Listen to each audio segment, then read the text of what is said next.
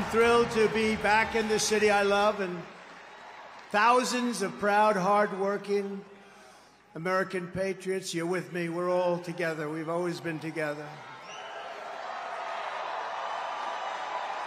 And I'd like to begin by asking a very simple question. Are you better off now than you were 4 years ago? I'm here today with a message of hope for all Americans. With your vote in this election, I will end inflation. I will stop the invasion of criminals coming into our country. And I will bring back the American dream. We need the American dream to come back home. This will be America's new golden age. It's going to happen quickly, too, very quickly. Every problem facing us can be solved, but now the fate of our nation is in your hands. Next Tuesday, you have to stand up and you have to tell Kamala Harris that you've done a terrible job, that crooked Joe Biden has done a terrible job. You've destroyed our country. We're not going to take it anymore.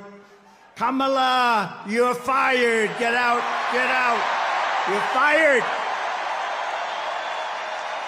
The United States is now an occupied country, but it will soon be an occupied country no longer.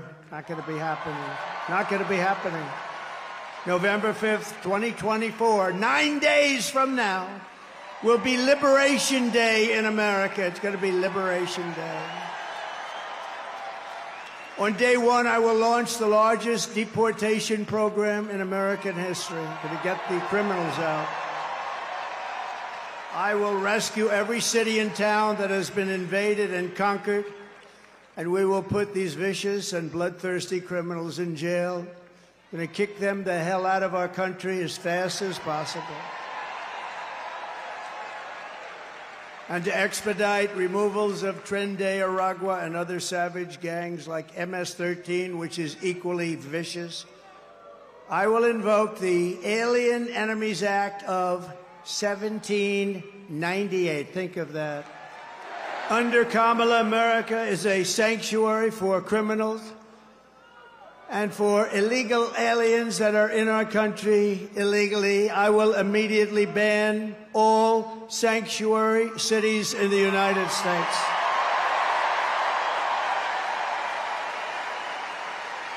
Kamala's gross incompetence disqualifies her from being President of the United States of America. She is grossly incompetent. All you have to do is look at her interviews, look at what she did the other night on fake news, CNN. Just take a look.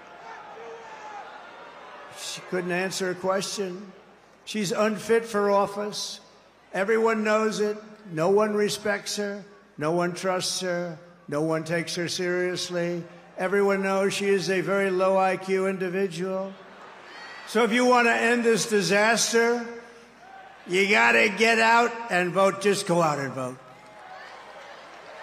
You got to get out. We have to put it away. We're close. We're so close. You know, usually the Republicans are losing in the first week in the early voting. And we did something that has not been done. I don't think, Speaker, it's been done yet, but it's been done for us. We're leading every one of the swing states, all 7 of them. So, for the past 9 years, we have been fighting against the most sinister and corrupt forces on earth. With your vote in this election, you can show them once and for all that this nation does not belong to them. This nation belongs to you. It belongs to you. And we will make America great again. Thank you, New York. God bless you. God bless you all. Thank you.